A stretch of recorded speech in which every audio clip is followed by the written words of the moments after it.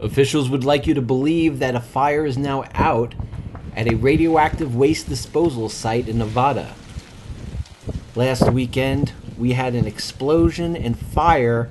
Plumes were released from this explosion, which we see here in this video. Here are some graphs that correspond with the release of those plumes.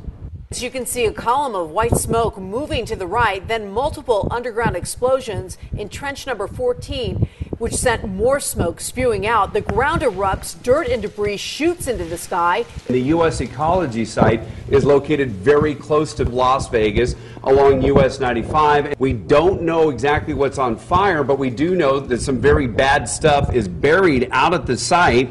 US Ecology is not telling us exactly what was burning. Here might be some clues. The USGS did a study several years back. They found tritium, carbon-14, and radionuclides all more than 100 feet under the dirt. We, again, do not know what was burning out there.